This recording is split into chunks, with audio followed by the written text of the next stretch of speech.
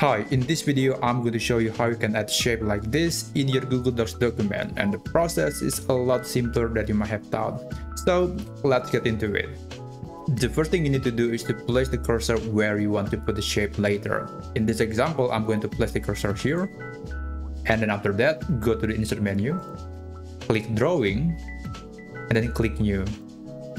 Now you have this drawing feature in Google Docs that essentially allowing you to insert a lot of shapes, lines, text box, and even pictures if you want to. This is a feature that's very useful to implement some design to your document. Let's add some shapes into the design. Click on this menu, and then you can select the category of the shape that you want to insert.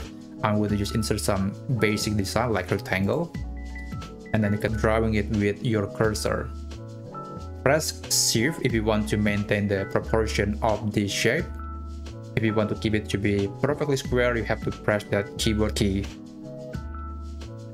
There you go. You can add more shape, you can change the color later. I'm going to add another shape, which is circle.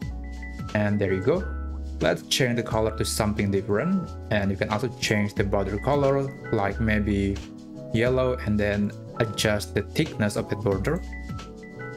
You can do the same to other shapes. Basically, there are so many customizations available in this feature, and it would be too long to explain, but they are pretty simple. They're almost like the toolbar available in Google Docs.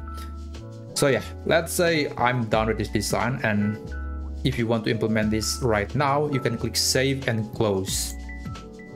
Now the shape has been inserted into the document.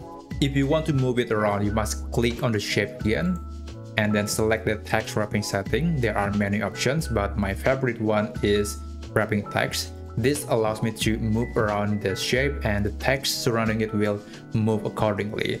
So that's a simple way to add shape in Google Docs. You can also adjust the margin setting, and if you want to edit shape later, you can click on this edit menu, and it will bring you the drawing feature back on again.